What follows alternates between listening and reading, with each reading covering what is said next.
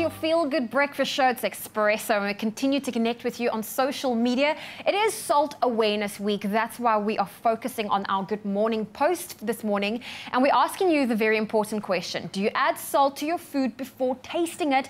And it is still alarming. It's changed slightly, but 36% of you say yes. That is a third of our viewers that connected with us on Facebook. Now, taking a look at some of the comments that's come through, I'm going to start here with Amelia that says, "Good morning, Expresso family. I just do to taste, but don't use a lot of salt." Angel says, "Yes, I know if it's enough or extra sometimes. I just taste my measurements. Good morning, team." Well, thank you for that, Angel. We also have Annalise that says, "I put the salt in the food while cooking, and afterwards, when it's dished up, I put some aromat on my food, which also has a lot of sodium in it." Frank at the bottom says, "No, I taste the food first." And I'm assuming that's before adding salt or not. Well, it is a topic of discussion, and we're going to go into our health chat. But if you would love to leave a comment with us on social media, feel free to do so with that hashtag Expresso Show.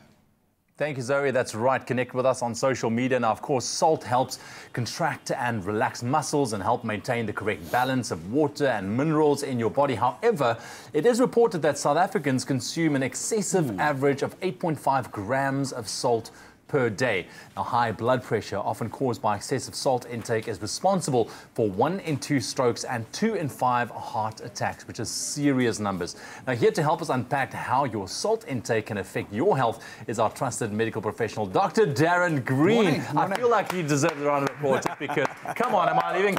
Just because. Yes. Good morning, Dr. G. Good to have you, my friend. Thank you very much. Thank you. Eat less salt. There we have it. I think let's start helping us to understand exactly salt and sodium. What's the big difference here? Because you can get low sodium, but is it still salt? What's the vibe? No, indeed. I think the difference is salt is actually sodium chloride. So it's a combination of two what you call electrolytes or ions, a sodium and a chloride. The one's positively charged, the one's negatively charged.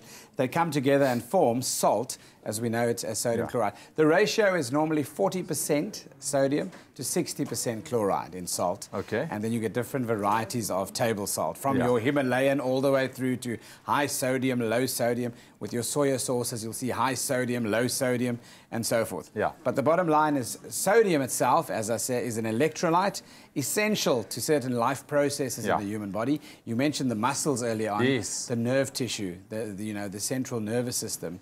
So important, and also then obviously things like the blood volume are regulated by that as well. So. Yeah, but once again, I mean, you have to take a look at how much you take in. 8.5 grams of salt per day. That's what the average South African is consuming. Yeah, that is too much, by the way. That's what I want to talk about, because that does sound a lot. If you're going to be measuring that out, it's a lot of salt.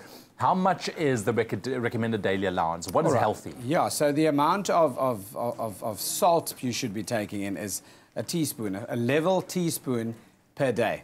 Now, there's so much hidden salt. This picture is very good because it shows you a bit of a hidden thing. There are pretzels over there. There's pizza over there. There's a lot of processed stuff. Cheese, canned veggies, canned fruit, and canned food contains high amount. Pickled things contain loads of salt. Yeah.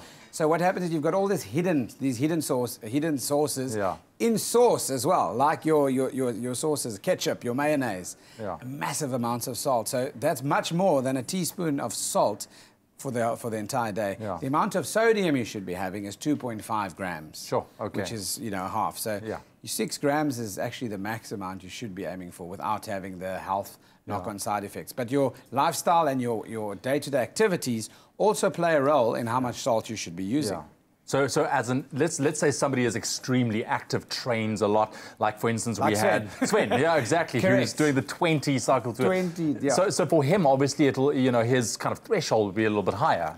Yeah, so what you've got there is the fluid balance in his body will need to be regulated extremely well. He's going to have ongoing losses of fluid in the form of perspiration, breathing, urination, etc. So the balance between how much water he needs to be drinking, how much salt is in his body, is crucial. So if you don't, if the dilution of the salt in your body is not in appropriate levels, then you start running into problems with high sodium levels, which then have a myriad of health complications in the body. All right, perfect. Well, we're going to continue chatting with Dr. Darren Green in just a bit. If you feel like it, you can ask a question or you can pose a comment as well. 021-430-9881. He is here on standby to answer all of your questions. I do want to get into what it does to your body. What are some of the things that you can kind of should be looking at if you are going to be taking too much salt? That 8.5 grams is a lot. We'll be back with DG in just a bit. Here we go. We are still sitting down with Dr. Darren Green this morning. We're talking about salt. It's Salt Awareness Week, a very important topic that we need to address because there are so much hidden salts in our diet. We actually do not realize how much we consume. So if you want to have a comment on air to Dr. Darren Green, or maybe you have a question, call us 021-430-9881. Dr. Darren, lovely to have you once again. So just quickly, we do know now that South Africans, we do consume too much salt. 8.5 grams, that is kind of the level where we are right now. What's the health implications? Yeah, so if you think about what our staple diets are here, there are a lot of bread, a lot of pastries as well, but also a lot of meat. South Africans eat a lot of red meat. Think about droewors and biltong. And what happens what happens when they eat a lot of that? They get thirsty. We also socialize a lot around a campfire and around sporting events. That's when people will put out snack bowls and snack. What's in the snack bowl? Chips. So crisps and preserved meats or things like that. All those processed foods are very high in salt, and that then leads to obviously the excessive thirst. But interestingly enough, not just the thirst. What happens when you have too much salt is that you also end up going to the toilet a lot because you drink a lot more water, and you think, if I'm drinking more water to neutralize the salt, I'm going to go to the toilet a lot. Sure, but your body holds on to water as well to dilute the salt if you've got your levels are too high. But from losing lots of fluid with excessive salt intake, you often secrete calcium. So it's funny enough, people get actually bone disease or osteoporosis associated with poor quality bone. That as well, and also can affect the nervous tissue, as I mentioned, in the nervous system. Things like delirium and dementia can happen from having high salt levels, and it can affect the metabolism of your muscle cells, particularly. The secondary spin-offs medically are what happens to the blood pressure. So that's a big one, and the effect of then raised blood volume and blood pressure on all the different systems. You mentioned the risk factors of stroke, particularly coronary artery disease of the heart as well.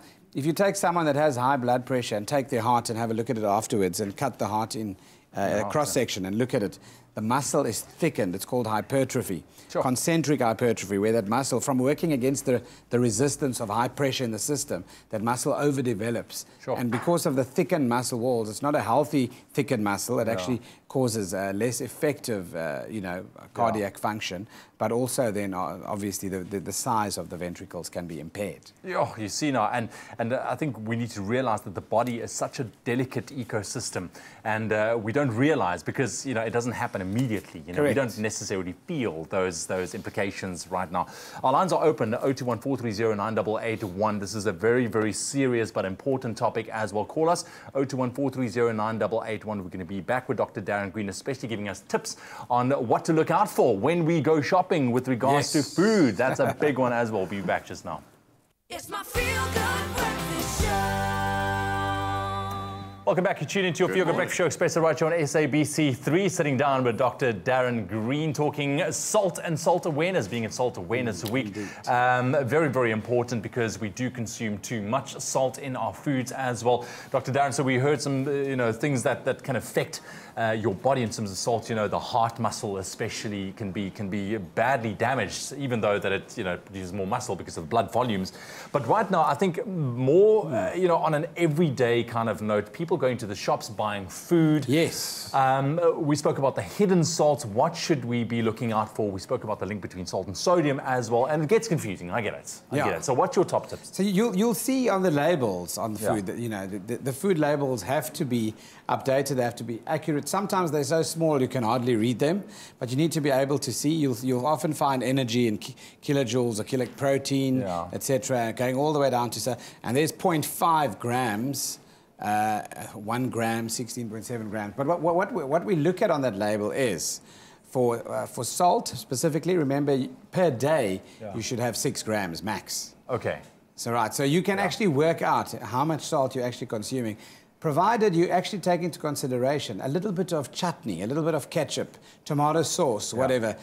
There's salt in bread. There's salt even in cookies that you put your cheese on. Yeah. The highest sources of salt that you're going to find are things like your processed meats, your pepperonis, your salamis, your things like, obviously, cheese, your hard cheeses. Yeah.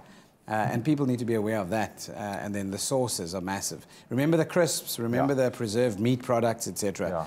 But look at the label, look at the RDA, the recommended daily allowance, and that tells you, for example, how much you should be consuming quite often. But with salt particularly, as I mentioned, the sodium content is important, 2.5 grams a day. Okay. As max, what you should be. Yeah. Okay. We have a call on the line all the way from Joburg. Craig, good morning. Good morning, Ewan. How are you? I am very well, my friend. I'm very well. What would you like to ask, or what's your comment for Dr. Darren? Look, Doctor, I'd just like to ask you a question. I am epileptic, grand mal, and every time I have a fit, I'm grand mal. And when I have a fit, I go to hospital. They told me the sodium chloride in my body is practically non-existent. Yeah. But my blood pressure is sky high. And I have finally gotten my blood pressure down, but now that it's down, my epilepsy is playing up. Sure. So I don't know if you can give me any pointers there. What's the link there? Well, so he mentions two or three different things. He mentioned sodium as a problem, initially having very low sodium levels. Yeah. And that could be related to many things metabolically. It could be related to your kidney function. It could be related to thyroid hormone. It can even be a side effect of medication you could be taking as well. Okay. So let's start there. When you have hypertension, when you have high blood pressure, there are different causes of high blood pressure. Sodium and having high sodium levels could be one cause. You get primary essential hypertension that you get in families, but you also get hypertension secondary to other organ issues in terms of the hormone levels that I mentioned as well. Remember also in this case that he would need to control his seizures at all costs. One of the reasons someone that has epilepsy develops uncontrolled epilepsy is if they're dehydrated and their electrolyte levels are abnormal, it can predispose them to having more fits and seizures. So very important for him to have, obviously, a very stringent diet fluid balance and also review his electrolyte counts in this case. And also look at the side effect profiles of the meds. How much are you taking? Can the meds interact with each other, and you know, look into the situation. Sure, yeah. So there's a big number of things. Craig, I do hope that it helped you somewhat this morning. Thanks for that call, my friend. Dr. Darren, thank you very much for joining us this morning. Thank you. Wow, yeah, no, this is definitely a topic that we need a whole day to sit down and discuss, but really appreciate the input and advice as always. Dr. Darren Green, it is Salt Awareness Week. Make sure, I think if we take anything away from it, read the labels on your food and track how much salt you are consuming on a day-to-day basis.